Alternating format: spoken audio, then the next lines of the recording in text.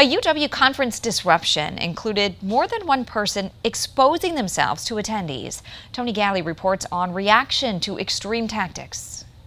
At the Fluno Center, the weekend conference to discuss the history of black conservatism seemed to be a straightforward academic enterprise. The symposium panel featured national leaders and thinkers from the movement. The conference here, staged by the UW Center for the Study of Liberal Democracy, involved about 50 people attending in person here, but there was a passcode to enable participants to attend virtually, and some apparently used it to disrupt the conference graphically. In connection with planned Q&A sessions with the audience, the first disruption was profane and featured a slur. Shut the f*** up, you. Shut the f*** up, you. Conference organizer, UW political science professor Ryan Owens explains why panelists reacted to what followed. Oh, wow.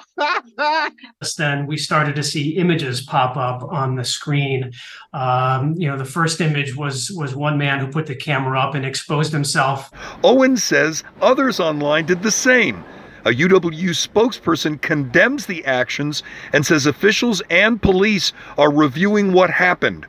One panelist called it cowardice. So they decided they were not going to protest us here or risk themselves. They get online where they can hide. We did have a child in the audience on top of just the decorum and the lunacy of the whole thing. It really just exposes, I think, the intolerance that exists in our culture today. On the UW-Madison campus, Tony Galley, 27 News.